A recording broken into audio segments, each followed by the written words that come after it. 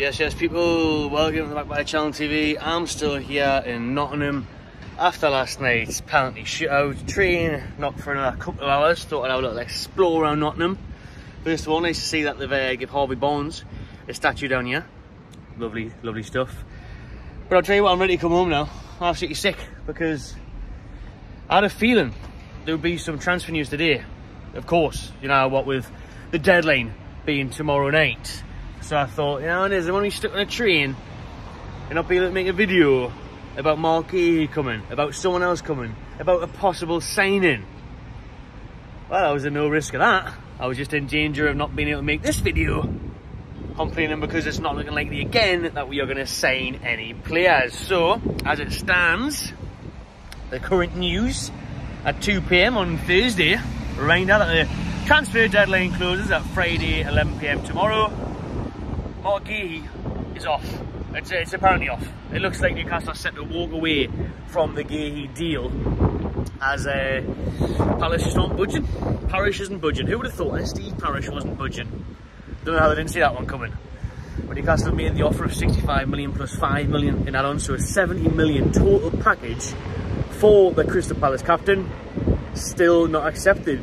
Keith, Sky Sports, is saying that the deal still isn't completely dead in the water, but he expects, and various other reports before him, saying that Newcastle are going to walk away from the deal because Palace just aren't accepting it. Listen, fair play to them. I'm more angry at Newcastle for this one. If Palace want to keep their captain and don't want to accept 70 million for him, move on. We should have moved on weeks ago.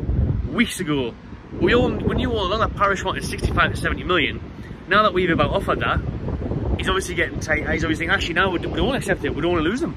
It doesn't help that one of their centre-backs, can't remember his name, got injured the other night. I'm not going to try and remember what it is. I don't care. One of their centre-backs anyways got injured in the cup game. Obviously, they've lost Anderson to Fulham. They're replacing him, but they just don't want to sell Guehi. They've never, ever wanted to sell Guehi, even though, you know, Guehi is apparently wanting to move. I really hope it's not windy here, but, you know, it's really hard to find any spot in Nottingham to do a bloody video. We can't go into this season without signing anyone. That would be absolutely insane, to be honest with you. Absolutely mental. But that's the case. Craig Hope saying that Newcastle might not end up signing any centre-back at all if and when the Guehi deal falls through, which I find absolutely berserk, to be honest with you. Like, mental, considering obviously Shaw's suspended for a couple of games. Most importantly, Lascelles and Botman are out still for a few months. All it takes is another one, and then we're not going to. Kraft is currently playing right centre-back, doing a decent job, but however, man, if we want to win cups, we want to get top 4, but you don't want to sign right centre-backs, there's loads of other options out there. You tap Sobers, the other defenders across Europe. I don't understand why we haven't done this. I don't understand why we haven't. I can't do a video anyway. People looking out through the windows. I mean, Jesus, what's going on? Top secret Nottingham service. I'll just have a walk down here. God almighty. Anyways, I'd be devastated if we don't sign anyone. It would be terrible, terrible crack. It would be inexcusable, to be honest, and Mitchell would have a lot of answers. It's obviously seen that, you know, it was Eddie Howe's #1 target, Marc Guehi, so he's trying to go all out for that. And he's been adamant on that, and we've kept pursuing it, even though we know it looks like all along Palace didn't want to sell, even if you do reach that £70 million mark. You know, it looks like all along we knew that they were never going to accept that offer, and it's just a killer blow. It really, really is. We're going to walk away from that, it looks like, which I'm fine about if we could actually replace him. If we actually managed to sign someone else, another centre-back, that would be fine. But as it stands, with about 30 hours left of the window, we're not going to be signing anyone by the looks of it, and especially that centre-back. We knew the right winger was a bit of a touch and go one, especially with the finances and stuff, but not even getting a right winger in on loan was disappointing. But now, it looks like we're not even going to get the main position of a right-sided centre-back. So no signings really this summer that have strengthened our starting 11. As it stands, we're just over a day left of the window, which is crazy, man. Absolutely crazy. Yeah, again, I've said all along, I reserve judgment until the window shuts, but it's looking very bleak at the moment. At the moment, it looks like the long old saga of Guehi's coming to a close with not a good outcome that we wanted of obviously him signing. Some people are saying it's fine, just walk away, it's a lot of money, it is. We're massively overpaying for him, but not getting anyone else in is even more worrying, to be fair. It really, really is. There was news last night before the Forest game that Fulham were preparing a bid for Miguel Almiron. That's been rebuffed today, that's been denied. Those rumours seem to be untrue, and Fulham are not going to go in for Almiron. Maybe it's because Newcastle are holding out for 15 million for him as well. So that's not the case. So it looks like Miggy is not going to be on the move. We obviously know he turned down the FC Charlotte deal and he doesn't want to go to Saudi Arabia. Premier League Fulham came in for him. I thought that would have been a nice move for him. But that doesn't look like it's going to be happening either. At the minute, man, people, it looks like now it's going to be happening. It's fucking depressing, man. It's a good job of winning that cup game last night. Just about scraped through on pens. Make sure you check out the vlog and the reaction stuff if you haven't seen it already.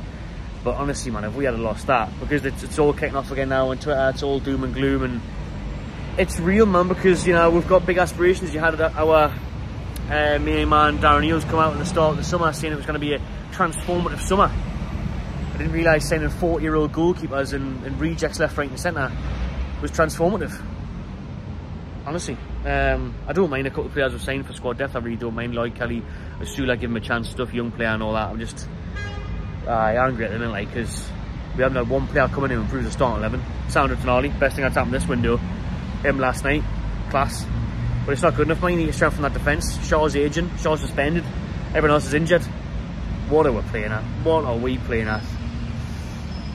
So we change over the next 30 odd hours, but as it stands, everyone, it's not looking good. What is looking good though, we'll finish off on some positive news. Congratulations to Tino Livramento, who's been called up to the England squad. Obviously it's a stinky international break next week, and Lee Carsley, the interim manager, has called up Tino, Gordon and who's the other one?